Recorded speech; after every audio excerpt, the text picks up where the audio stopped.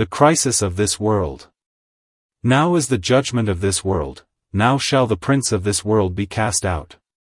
And I, if I am lifted up from the earth, will draw all men unto me. This he said, signifying what death he should die. John chapter 12 verse 31-33. Our Lord passed through his passion in a kind of rehearsal before it came. He saw those Greeks who came to Philip and whom Andrew and Philip brought to him, and his heart was flushed with joy. This was to be the result of his death, that the Gentiles would be gathered to him. That thought reminded him of his approaching decease. It was very near, only a few days would elapse and then he would die upon the cross. In anticipation of Calvary, his soul was full of trouble, not that he feared death, but his death was to be a very peculiar one. He was to die the just for the unjust. He was to bear our sins in his own body on the tree, and his pure and holy soul shrank from contact with sin. To stand in the sinner's placido bear his Father's wrath, this bewildered him. He was very faint of heart, and he cried, "What shall I say? Father, save me from this hour, but for this cause came I unto this hour. Father, glorify your name." Without any wicked weakness, he proved how truly human he was. Without any sinful repining at his Father's will, he saw how terrible that will was, and he shuddered at what it included. This was a kind of rehearsal for Gethsemane. It was a sipping of that cup of which he was to drink until his sweat was, as it were, great drops of blood falling down to the ground, while his whole soul poured out the agonized petition, "My Father, if it is possible, let this cup pass from me, nevertheless not as I will, but as you will." When our Lord Jesus was in this great distress of mind, in anticipation of the terrible sufferings he was about to endure, his Father spoke to him. And when you are in your direst distress, God will speak to you. If you are his child, when the weakness of your flesh seems ready to prevail over your spirit, you, too, shall have a reassuring voice out of the excellent glory, even as your Master had. He seemed to recover himself at once and, bracing himself up, he indulged his heart again with a vision of the glorious result of his death. Then he uttered the happy words on which we are to meditate tonight, in which he summed up the consequences of his death in these 3 points. Now is the judgment of this world. Now shall the prince of this world be cast out. And I, if I am lifted up from the earth, will draw all men unto me. Let us, first, tonight, consider the threefold result of Christ's death. And when we have done that, let us think about Christ's death as it is described in our text. First, let us consider the threefold result of Christ's death. There is, first, the judgment of the world. Now is the judgment of this world. If you like, you may read it, crisis, for that is the Greek word used here. Now is the crisis of this world. The world is sick. It grows worse, and the physician says that its malady has come to a climax. It is a case of kill or cure. There was a crisis in the world's disease, and that crisis was when Christ died. His death was the turning point, the hinge of the world's history. There have been many hinges in history. Every nation has a hinge in its history. The cross of Christ was the hinge of the world's history. It had reached the turning point. I thank God that the death of Christ was the future death of sin. When he died, the archenemy received his death stroke. That death was the bruising of Christ's heel, but in that death he bruised the old serpent's head. Now there is hope for the world. Its crisis is past. Now will the gods of the heathen fall. Now will the dark ignorance of men yield to the light of the world. After this crisis there shall come a new heaven and a new earth wherein dwells righteousness, for Christ's first coming is a pledge of his second coming, wherein he will exterminate sin and make the wilderness and the solitary places to blossom as the rose. Thus we may render our Saviour's words, "Now is the crisis of this world, the turning point, the hinge, on which all its history hangs." Still, I greatly prefer to keep to our old version, which is a translation, whereas mine is only a borrowing of the original word crisis. Now is the judgment of this world. This means that when Christ died, the world that lies in the wicked one, the ungodly world, was judged in this sense first. It was convicted of being guiltiest of the guilty. I dare say you have heard people rise pretty phrases about the dignity of human nature and so on. They are lying phrases, for human nature is as bad as it can be. If you want the proof of that assertion, behold how God, himself, came here among men, incarnate virtue robed in love. Did men love him? Did they fall down before him and do him homage? The homage of the world was, crucify him. Crucify him. The world hates virtue, it cannot bear perfection, it might endure benevolence, but absolute purity and righteousness it cannot. Its native instincts are wrong. It is not towards the light of God that men are going, their backs are to the sun, they are journeying into the thick darkness. And, next, the world was convicted of the stupendous crime of murdering the Son of God. I will not call it regicide, but deicidian, this is the crime of crimes. Truly was the world guilty of all that prophets ever charged it with and much more. When wicked men slew the Prince of Life, the Holy One and the Just, then was it proven that the world is at heart atheistic, that it hates God and would put God, himself, to death if he were within its grasp.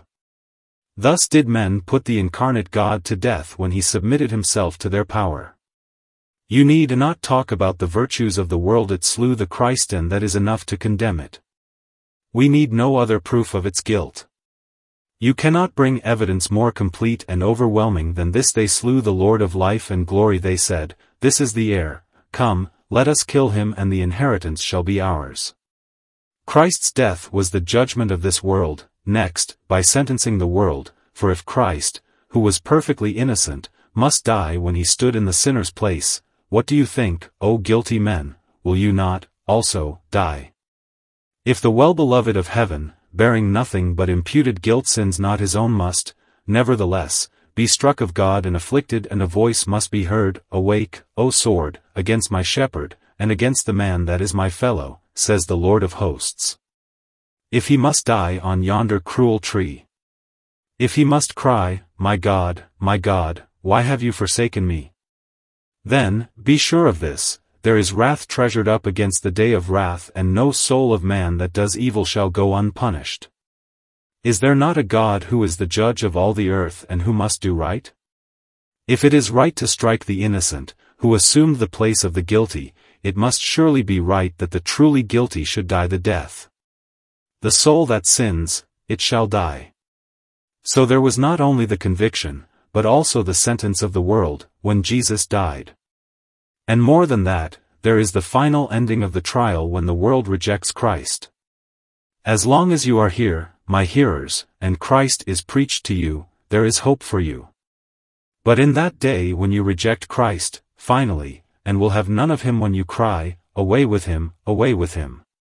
We will not be washed in his blood, we will not be clothed in his righteousness, in that day you seal your doom and there remains no hope for you. There is one window in heaven and through it streams the light of life, but if that is closed, no other will ever be opened.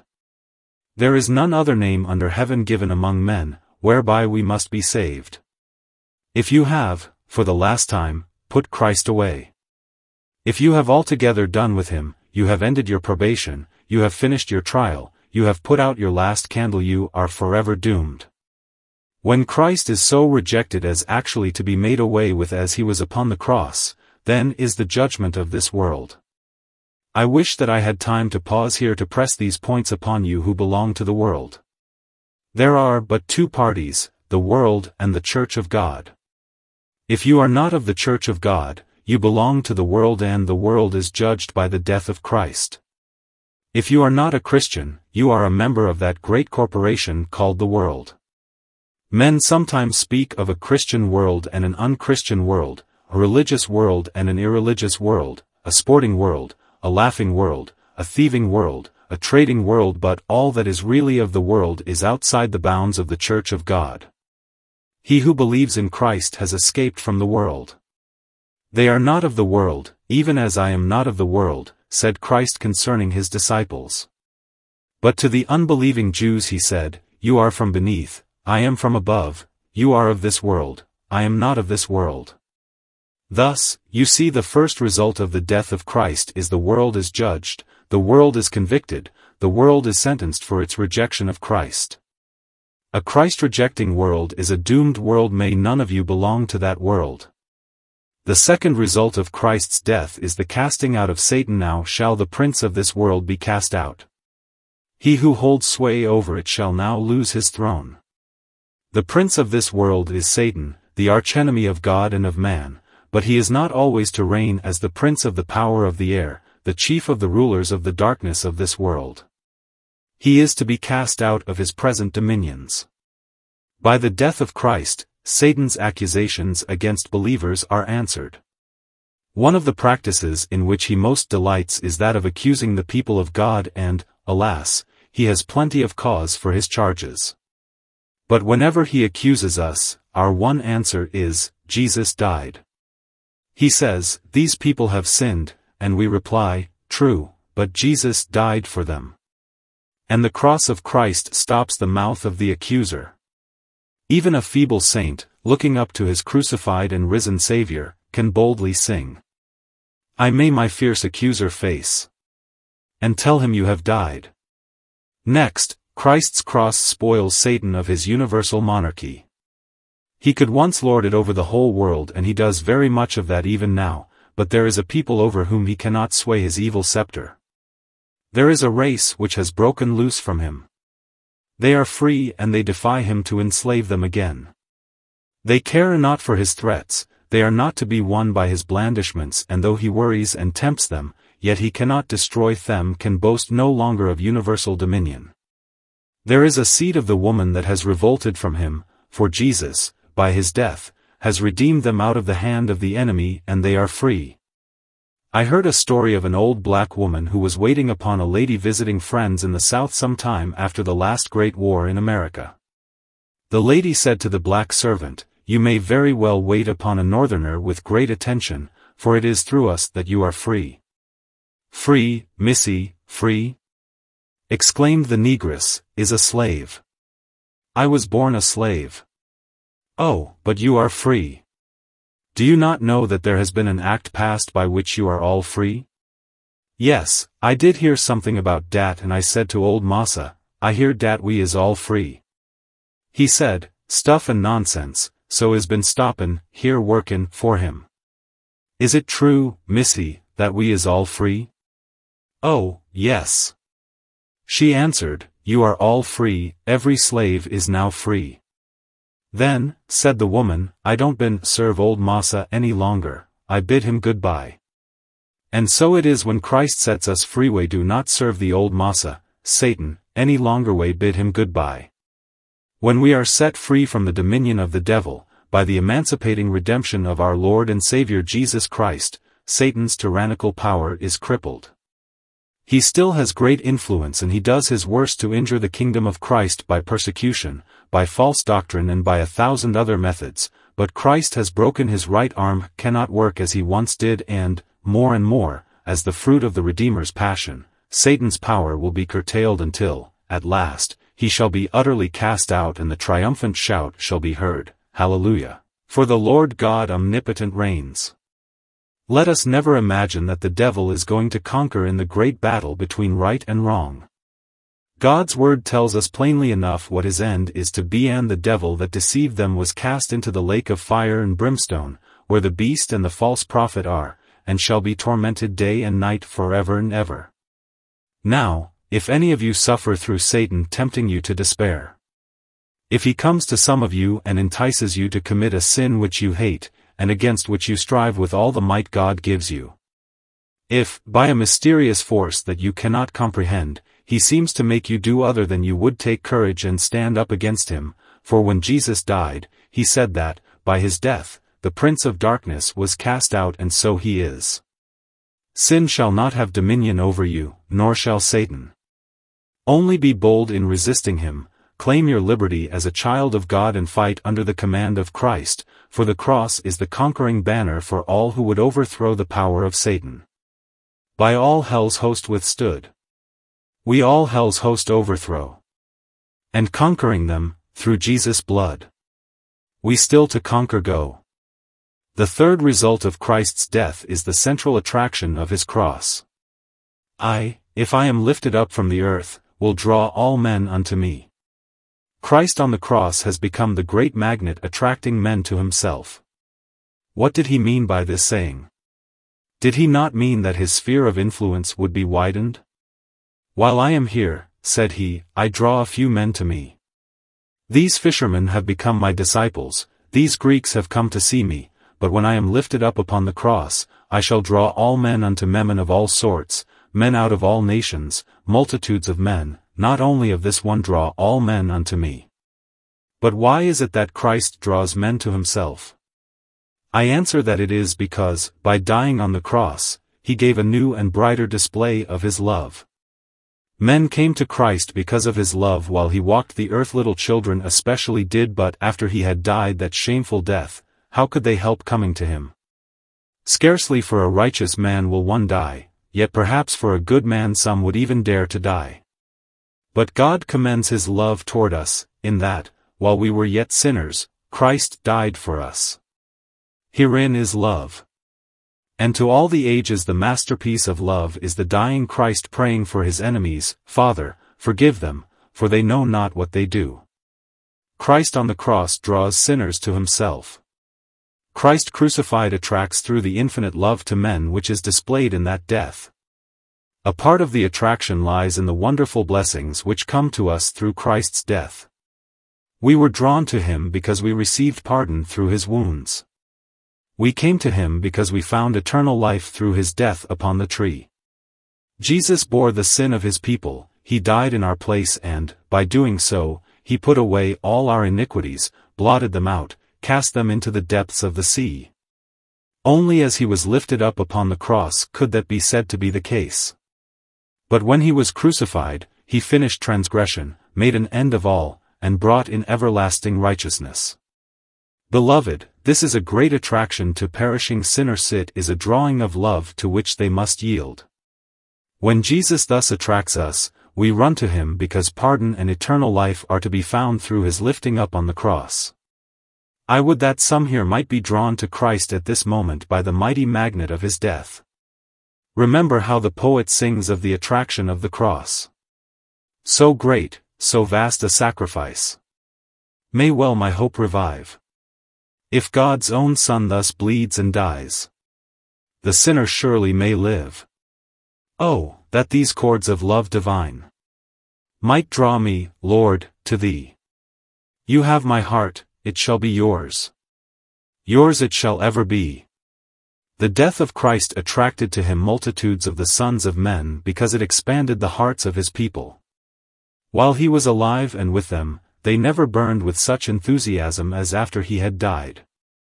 One of the first effects of his death was the outpouring of the Spirit of God upon them, infusing them with new life, a holy fervor and a sacred enthusiasm which made them go unto the utmost ends of the earth, publishing among the Gentiles full redemption through his precious blood. Christ, when he was lifted up, made his followers disseminate themselves throughout all populations of the globe till their line went forth to the ends of the earth, and, like the sun over every clime, so did the gospel of Jesus Christ enlighten every nation under heaven. I, if I am lifted up from the earth, will draw all men unto me. Christ is the center of mankind. He is the Shiloh, and unto him shall the gathering of the people be. They shall come away from the abominations of Rome. They shall come away from the crescent of the false prophet. They shall come away from the idols of the dark places of the earth. They shall come away from infidelity and philosophy and shall come crowding to his dear feet as they feel the marvelous magnetism of his atoning death. These three things, then, resulted from the death of Christ. The wicked world was judged, the power of Satan was broken, and Christ was made the central attraction of sinners to himself, and that attracting power is working now. Oh, that these three wonders might be worked in our midst tonight, according to our measure. 2.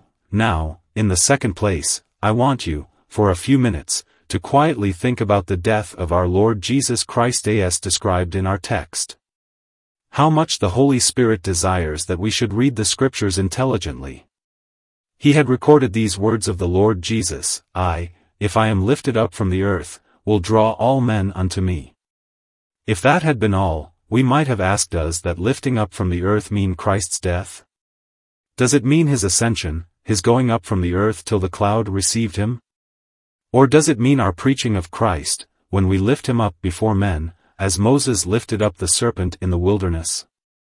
So, to avoid all question, the Holy Spirit added the 33rd verse. This he said, signifying what death he should die. If there is anything that the Spirit wishes us to be especially clear about, it is all expressions that have to do with our Lord's death. Let us thank him for that comment inserted here, lest we should make any mistake upon so vital a subject. Now, looking at the words, I want you to notice that Christ went to his death with a clear view of what it was to be. There is many a man who has rushed into the battle and died without any idea of what a gunshot wound would be, or what the piercing of a lance would be. But our Lord, as it were, took stock of his death and looked it calmly in the face. He does not speak of it as barely death, but he describes the manner of it, if I am lifted up from the earth.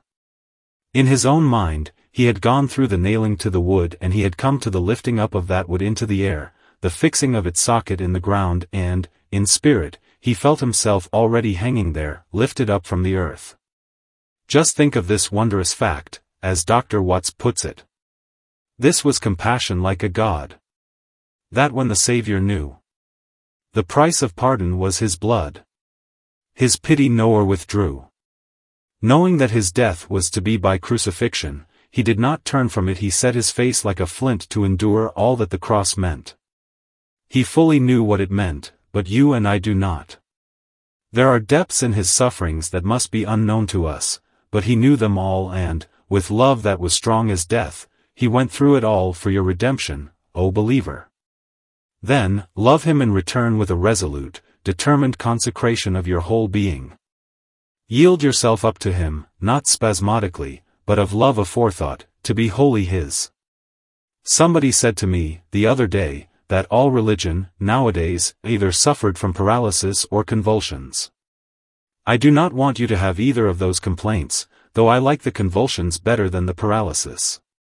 Let us not have convulsed religion, but let us have strongly fixed principles, knowing what we have to do and why we do it, and then, like the Savior, let us go forward, expecting difficulty, expecting loss, expecting ridicule, but willingly and willfully facing it all for his dear sake, as he, on his part, endured even the cross for our sake.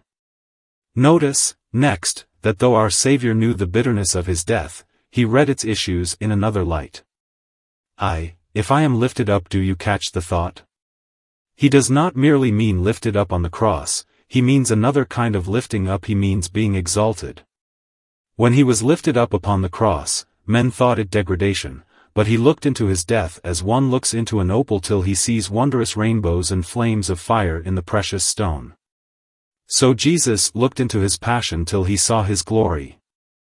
Down in the ruddy depths of that blood cup, he saw that he was really being lifted up when men thought that he was being cast down. That crown of thorns was a more wondrous diadem than monarch ever wore. His cross was his throne. With his outspread hands, he ruled the nations, and with his feet fixed there, he trampled on the enemies of men. O glorious Christ, when I have had a vision of your cross, I have seen it, at first, like a common gallows, and you were hanging on it like a felon. But, as I have looked, I have seen it begin to rise and tower aloft till it has reached the highest heaven, and by its mighty power lifted up myriads to the throne of God. I have seen its arms extend and expand until they have embraced all the earth. I have seen the foot of it go down deep as our helpless miseries are, and what a vision I have had of your magnificence, O crucified one. As Jesus looked forward to his death, he saw more than we can even now see in it, and he perceived that it was his glory to be lifted up on the cross of Calvary. Further, he beheld in it the supply of our great need. If I am lifted up from the earth, will draw. He saw that we were far away and could not, of ourselves, come near, so he said, if I am lifted up, I will draw them. He saw that we would not wish to come, that we would be so hard-hearted and stiff-necked that we would not come if we were called. But, he said, I, from the cross, will draw them. As a magnet draws steel, I will attract them. Oh, think of the cross of Christ in that light. Some have thought that if we preach the gospel, we shall always have a congregation. I am not sure of that, but if the gospel does not attract a congregation, I do not know what will.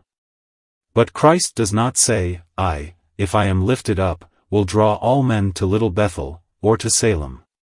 He says, I will draw all men unto me, that is, to himself, and we only come to Christ because Christ comes to us. No man ever comes to Christ unless Christ draws him, and the only magnet that Christ ever uses is himself. I do believe that we slander Christ when we think that we are to draw the people by something else but the preaching of Christ crucified. We know that the greatest crowd in London has been held together these 30 years by nothing but the preaching of Christ crucified. Where is our music?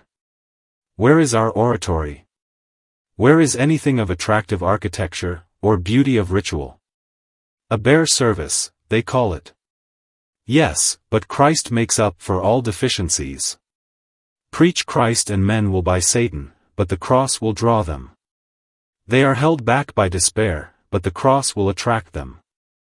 They are held back by lack of desire, but the cross will breed desire. They are held back by love of sin, but the cross will make them hate the sin that crucified the Savior. I will draw them. All sorts of men I will draw unto myself, says the crucified Christ. Thus he supplies our great need.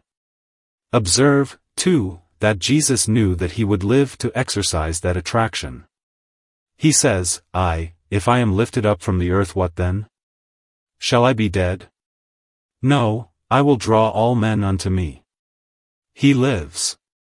Going to death, he expects to live, he glories in his life, he tells of what he means to do after he is risen from the dead. O glorious Christ, to look beyond your death and find comfort in your risen life.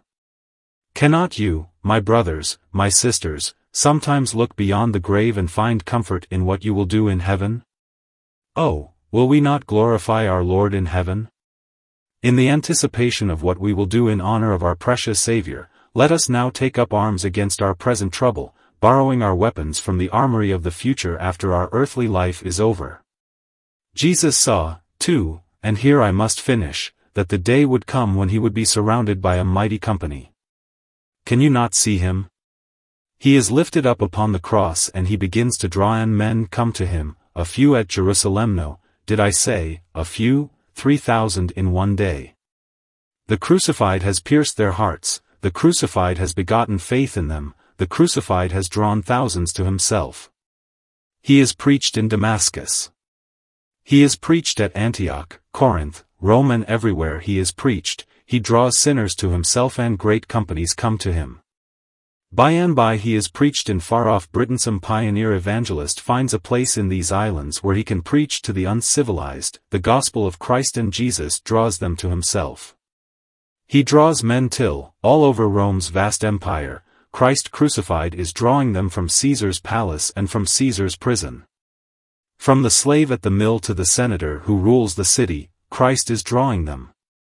The kings who wear their crowns by permission of the Roman power, some of them bow before King Jesus, he is drawing them.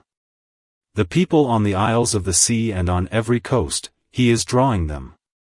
And today he is still drawing them.